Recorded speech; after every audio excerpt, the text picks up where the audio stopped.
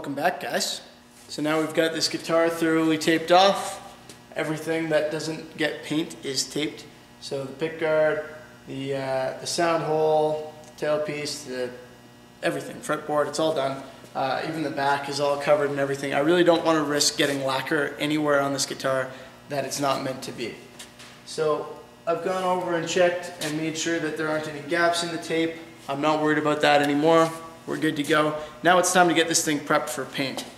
Unfortunately, I'm going to be covering up this this bit of detail, I forget what that's called, around the sound hole, but it's all in the interest of getting the correct look when all is said and done here. And I'm actually pleased that I don't have to mask that off, because it would look kind of weird when all is said and done with the final paint job. So now it's time, as I said, to get this prepared for the paint. And how we do that, everybody should know by now if you've been watching my videos, is we need to sand it. We need to scuff it up a little bit. It's got a very thin finish, but and most likely that finish is shellac, which is nice because everything is compatible with shellac, but it will be cured regardless, so it shouldn't really matter at this point what that original finish was. What we're going to do is just give it a light sanding by hand with the grain with 800 grit paper. Don't go any smoother than that. For some reason, people seem to get the idea that if they sand down to like 2000 grit or something, that their final product's going to end up smoother. That's not the case when you paint with pretty much all paints that I use at least. The paint is more than enough to fill in 800 grit scratches, and the paint needs something to bite onto. If you're sanding your stuff down to like 2000 grit before you paint it, there's nothing for the paint to grip, and you're risking losing adhesion there. So I'm going to sand this with my 800 grit paper. In the areas that are very tough to get to, I still want to make sure that I'm sanding them. If I can't get at them with the sandpaper, I'm going to take my gray Scotch-Brite and just carefully get in there with this, because it gets around in grooves better. So around the edge of my pickguard here, or right against the edges of all the other stuff, that's what I'm going to be using. And for the rest of it, I'm just going to go in by hand with my 800 grit. So I'm doing this carefully, gently, and with the grain. You'll notice, again, that I'm doing this by hand this time. I'm not using an orbital sander, because I'm not trying to take finish off, really. The finish is right in there. I'm just trying to make sure that my paint has something to grip onto.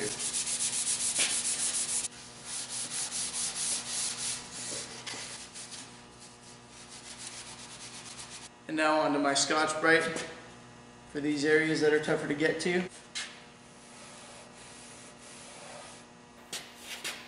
Now that it's all sanded and ready to go, I'm going to give it a thorough and careful cleaning with some wax and grease remover. Obviously, I don't want all that dust from the sanding to be in there. So I'm going to use a nice clean shop towel here, a little bit of wax and grease remover. Don't need to overdo it here, but we do need to make sure that we're getting the whole thing good and clean. You know, trying to avoid having any wax from your fingerprints, your fingertips rather, in there. And obviously you don't want to paint that dust in. So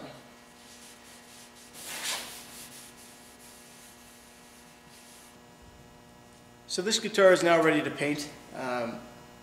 The airbrush job going on it is in grayscale. And when you're airbrushing, it's typically better to start with your lighter tone and work up your shadows and stuff like that. So in the interest of having a good finished airbrush job, I'm going to base this out in white.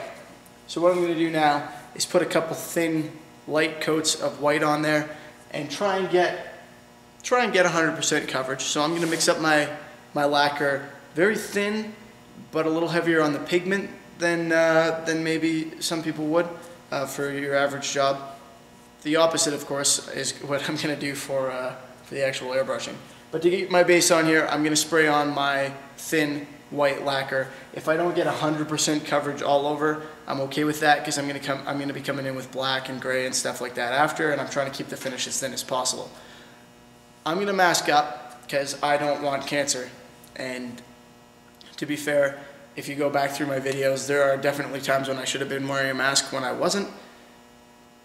And I did some hopefully some decent explanations in those videos, but now I'm gonna mask up, mix my paint, and spray this, and I'm not gonna be saying anything, so hopefully you guys like the background music that I put in. You should definitely be wearing a mask anytime you're working with lacquer, particularly nitrocellulose lacquer and the solvent-based stuff. Sorry, that's the heater. I need to keep it warm in here for this job, so I can't really complain about that. Anyway, wear a mask whenever you're dealing with lacquer. I haven't even opened the can yet. I'm putting this on first. It smells like it's giving you cancer. I should also be wearing gloves. I don't have any, so I'm just going to be careful. But mask, gloves, cover yourself as much as you can, because this stuff is actually kind of gross.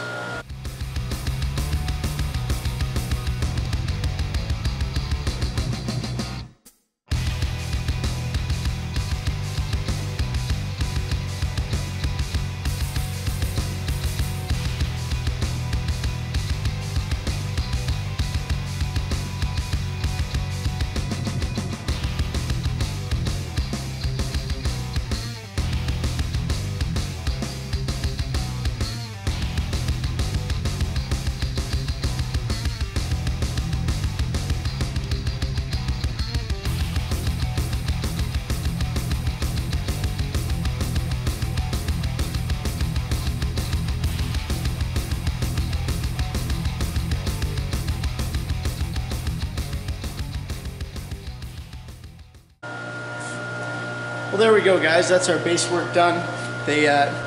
Sorry for the noise, the heater's on again, but it's a necessary evil.